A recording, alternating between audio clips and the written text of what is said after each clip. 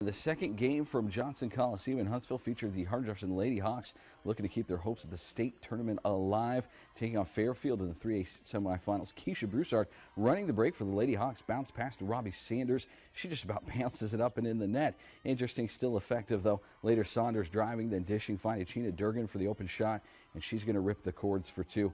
The HJ girls got down. They fought back in the third, and this one pulled within four, but it's Fairfield that pulls away in the end as Hardin-Jefferson girls fall 48-37. Congrats to the Lady Hawks as well as the Buena Lady Cougars on a fantastic season.